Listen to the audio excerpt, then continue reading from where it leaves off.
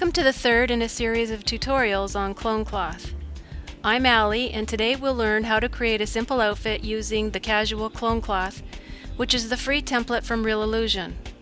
We'll be using Photoshop CS3 for this, but I also have Photoshop Elements 5, and all of the same steps can be followed in that program as well, perhaps slightly different, but it should be fairly easy to find all the same commands within that program. So we're going to start by opening up Dylan Clone Cloth. Dylan is basically just the casual template. So we're going to select Upper, and we're going to go down to the button Launch, and that's going to launch our photo program, and it's going to launch the template within our photo program, which we assigned inside iClone Preferences. In my case, it's Photoshop CS3. Now the first thing that I like to do is create two new layers. One of them I'm going to fill with pure black.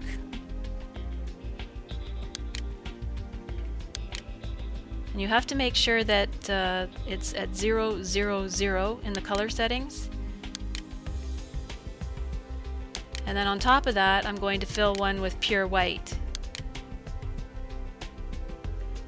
And again, you need to make sure that the settings are at 255, 255, and 255 for it to be pure white for your opacity.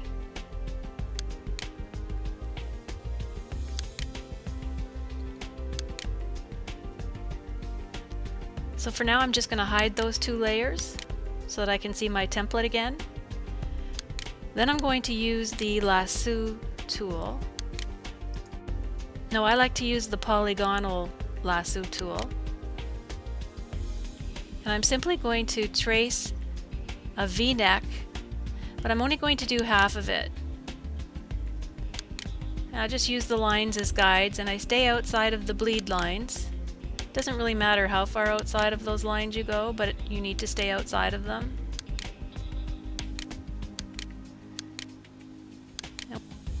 Okay, now that I've drawn that shape, I'm going to select my white layer, and I'm going to go Control C, Control V, which is copy and paste, and I'm going to cut that out of the white layer. I'm then going to make a duplicate layer, and I'm going to go Edit, Transform, Flip horizontally. And then I'll just move that layer over so that I have a symmetrical front.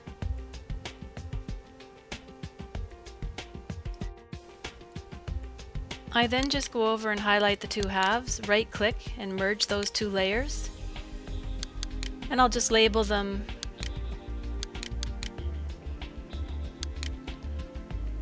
front opacity.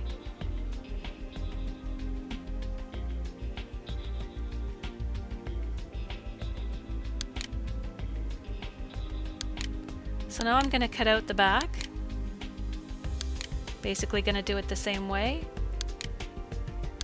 You don't have to do it half at a time. I just find that it just makes things more accurate and your left and right side the same.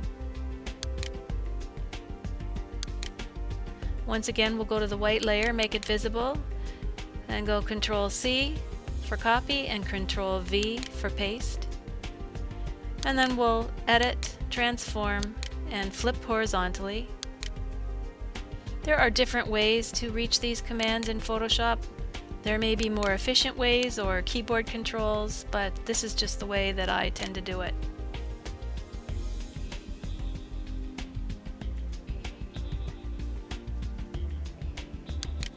So now we need to cut out a sleeve. So again, we just stay outside of the bleed lines.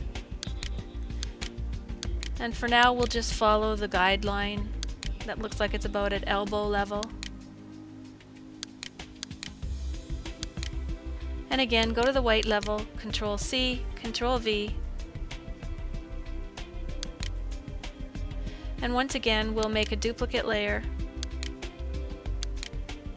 And we'll flip it horizontally. Then we can just move it over to the other sleeve. Presumably the templates are symmetrical. There we have it.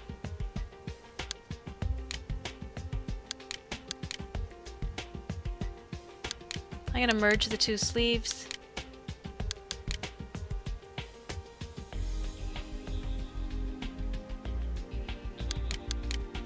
And I've got the back in two halves still as well, so I'll merge those as well. And I'll rename that back opacity.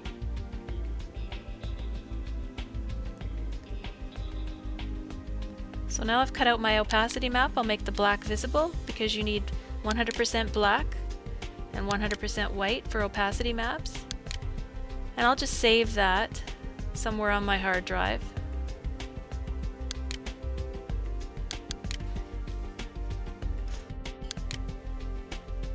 I generally save it as a Photoshop layered file first, just because sometimes Photoshop crashes. And also because once you save it as a Photoshop layered file, every time you go to resave, it goes back to the right place. So now I'm going to save it again as a JPEG, and I'll label it upper opacity. And it's saved in the same folder as the layered file. So now I'm back in iClone, and I can select the opacity and then the folder icon, and I can navigate to the folder where I saved the opacity and apply it to the template, and there's my V-neck.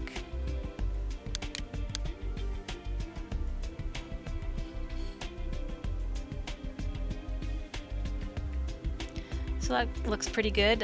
Normally I would take a closer look at it and possibly make some small adjustments, but for now we'll just move on. So now we're going to go back into Photoshop and add some textures. So I'm going to select the front, and I'll use the magic wand to highlight the front. And then I'm going to select the icon down at the bottom where you find patterns. And I'm going to select a texture for the front. You can adjust the size of the texture. So I've set that at 40%, so I'll need to remember that when I'm doing the back. So now I've selected the back layer, highlighted it. I'm going to go back to patterns. I'm going to select the same texture. I'm going to adjust it to 40% as well.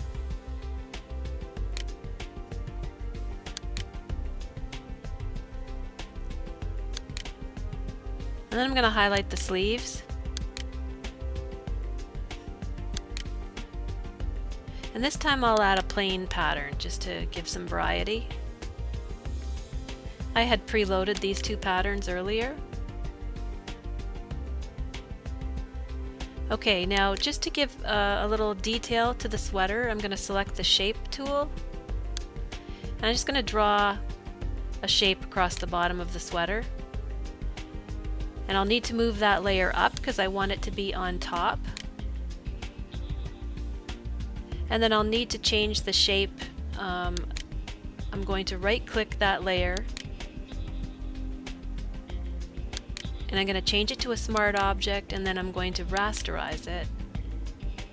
That way I can now highlight the shape and add a texture. And I'll add the same plain gray here. Just act as a sort of nice bottom for the sweater. And then I think maybe I'd like to use that same gray kind of to edge the V-neck. So I'm just going to use the lasso tool, and I'm going to just draw around the edge.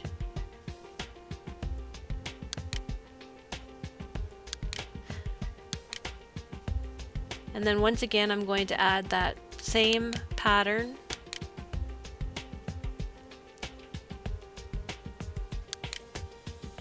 And then I'll do it again at the back. I'll just draw. I'm doing this very quickly. Normally I would measure it out a little bit better. I might go back and refer to the original template.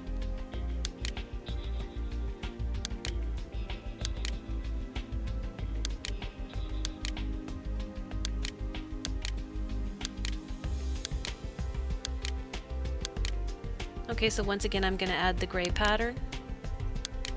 And there I have a nice edging around the neck of the sweater.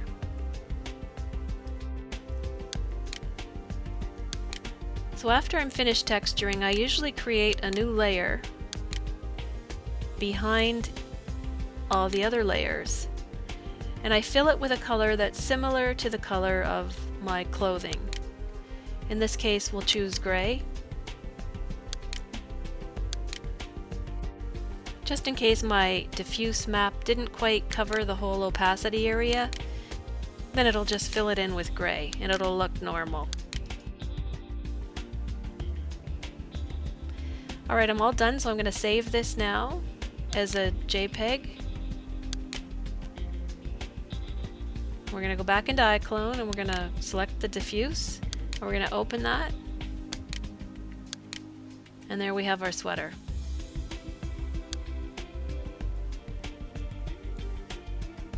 Now you can go back and forth in Photoshop and fine-tune things as I mentioned. Well, that looks pretty good. Okay, you finished the upper. Your next step would be to select lower body and then to launch your photo program and texture the lower following the same steps as we used for texturing the upper. I hope that you found this tutorial helpful, and thanks for watching.